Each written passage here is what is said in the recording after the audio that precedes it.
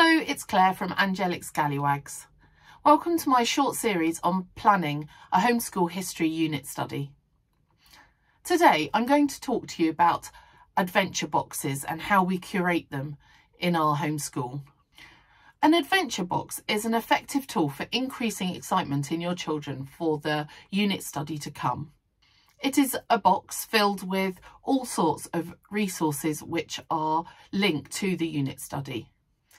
It can be a box, it can be a suitcase, it can be a basket, it can even be a bag.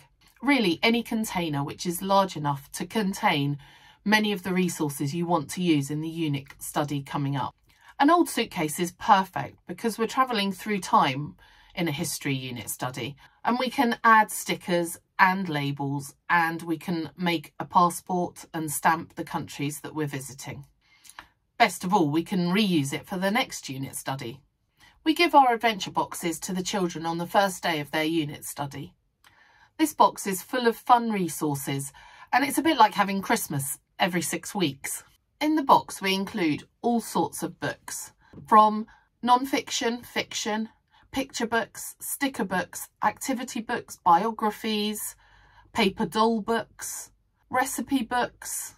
The rest of the room is taken up by arts and crafts supplies, dressing up, activity kits, DVDs, audiobooks and games.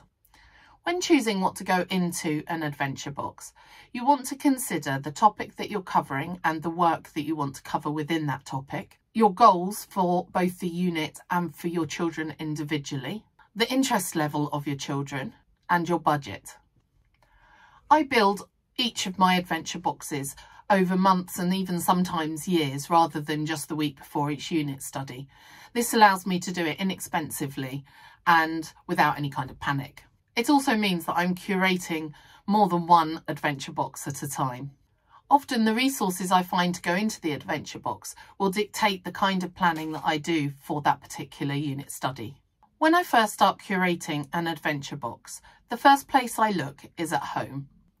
We have so many books and games and DVDs that could be used for many of the unit studies. For example, we have a blow-up globe which is useful for almost every unit study that we've done. The next place I go is Google to look for any free resources. This might include things like paper dolls with historical dress, or cookery books with recipes from the time period or the country that we're studying. Next, I might ask friends or go to the library or look on FreeCycle for some other low-cost ideas. This might include things like dressing up or books.